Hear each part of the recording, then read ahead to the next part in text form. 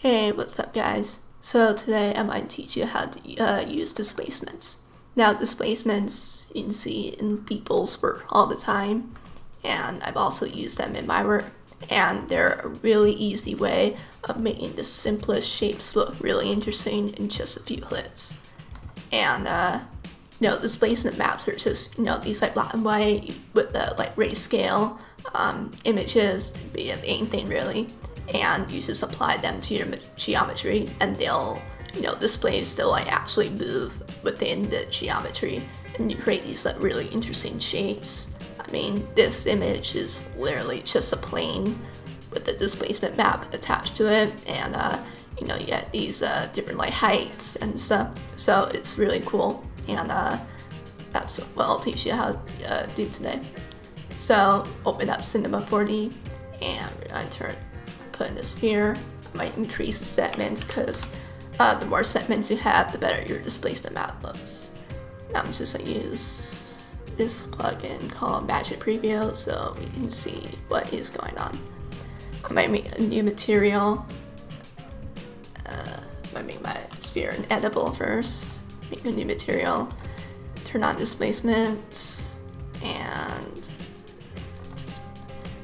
I might add in my displacement map. Now I use this program called Displacement. It's a free program that you can download from the internet. It's for Windows, Macs, Linux, and it creates these 8K displacement maps for you.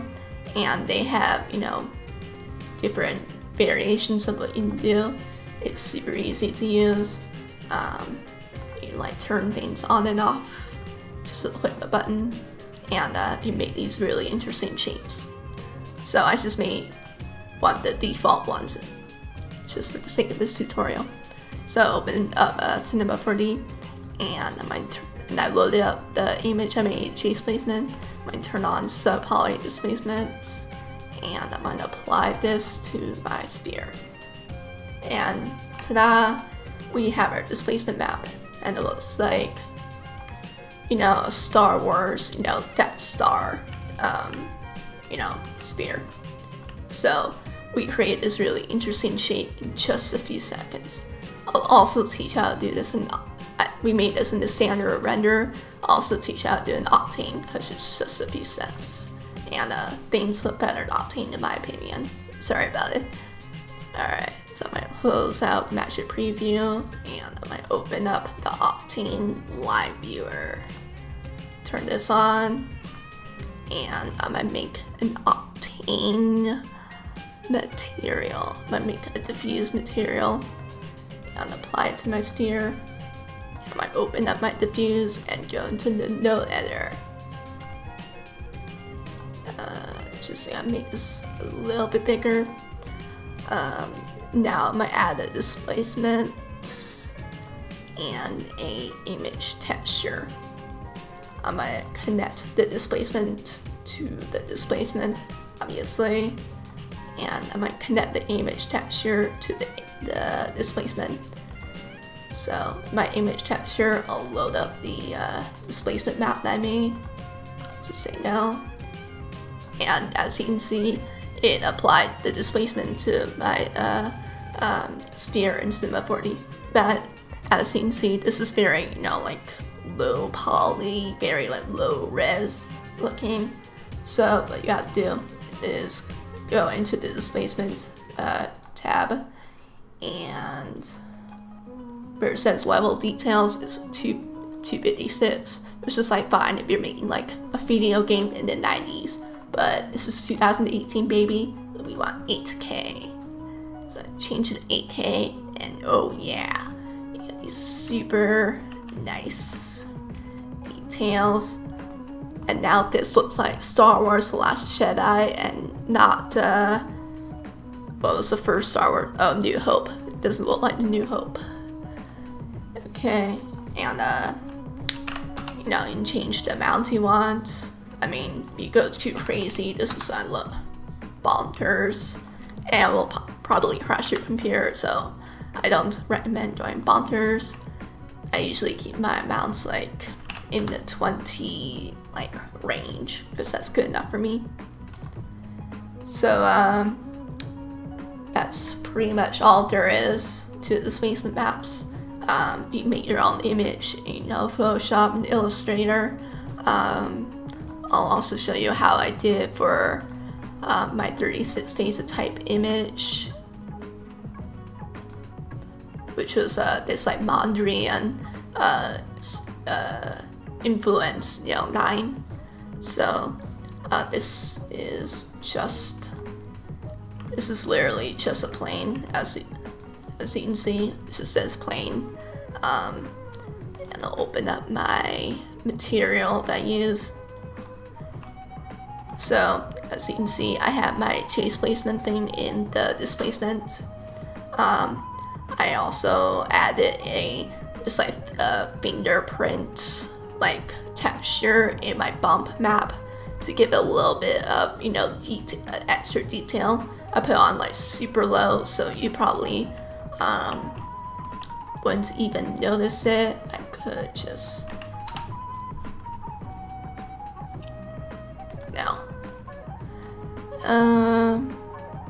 I don't even know if you can even tell, but I can tell, so I like it.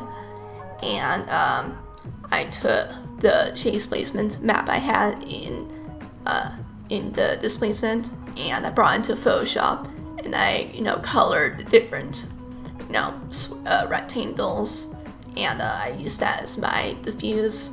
So yeah, I mean, this is super easy, and yeah, displacement maps are super easy. So I hope you learned something out of this. Part 2, the After Effects edition. Now I'm using the exact same chase placement material that I was using before in Cinema 4D. Just go into After Effects, and I might change it to 25%. This is like 8K, it's huge. I don't need it to be that huge. Now I'm just making these solid, so press Command or Control Y. Black solid, just change it to Mir. Yeah, I might turn off the chase placement so we don't see it. And I might apply Trapcode Mir to this layer. Now, as you can see, it's just the default geometry, so we're going to change that. So I might make this change the size X and Y to 800 by 800 so we can actually see what's going on. And we're going to go down into the shader. Actually, we're going down to the fractal, and we're turning off the frequency because we don't need to bother that. We just want this. It's basically like a plane in Cinema 4D, and we want to add our displacement map, or in the amplitude layer, as Trapcode Mir calls it. So it's just gonna load up our displacement map, and as you can see, it looks super ugly. There's not that many details. That's because the amplitude is way too low. So we change to something like 800. You get like lots of details and stuff, but you still can't really see what's going on. That's just our settings are too low. So I want to change the vertices to like 100 by 100.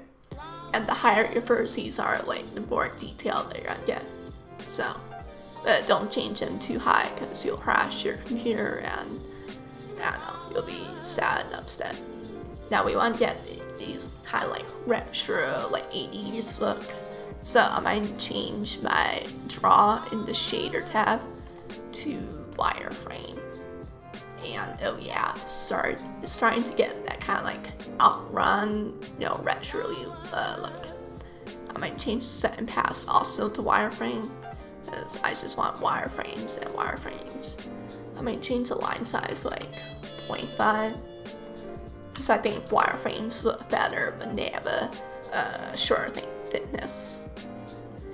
Alright, so this is looking pretty good so far. I might change the tessellate to quads, because we're working in rectangles, not triangles. Then I might change the bend to 0.3. As you can see, that like bends it to like kind of like a cylinder, and we want to make it more like a sphere. So we're also going to change the bend Y to the sphere. And oh yeah, we're starting to get this like really cool kind of like planets look. And mirrors in 3D, so you can like rotate it and shit. You can also change it the Z position, And I want to get this kind of cool, like, death, like ominous, like death looking thing. So I change it to red. Damn, looking pretty cool. And add the repeater. So you make like 3. Since I made 3 of these, make like 3 planets and stuff. And oh yeah, that looks so awesome. You can change the X and then like the Y, and also the Z. And then there's like death. And I can change the position Y so you can see more of it. And I'm just gonna increase these so they're not like right on top of each other. And yeah, damn, this is looking pretty sick. So this is pretty much all I'm uncovering Mir. I just recommend like really playing around with the settings, you know, using different displacement maps and stuff. You know, these are really cool like sci-fi looks, but you know, I've also used displacement maps for this, which is like more like organic, you know, painting feel. So there's honestly like so many different uses for displacement maps. I really just encourage, you know, going out there, you know, changing like a random like picture to like black and white and seeing how it affects your geometry. It's being really powerful. It's a super simple way of making your most basic, you know, squares and circles looking really cool in just a matter of seconds. So yeah, that's displacement maps. I hope you learned something today. Let me know what kind of tutorials you'd like to see in the future. You know, if there's any like critiques and stuff or any questions, just like leave them to me in the comments. And follow me on all social media. I'm at Laura Perot on everything. That's the benefits of having a really uncommon last name, because I'm the only Laura Perot out there that is also an animator. So yeah, alright, see you next time.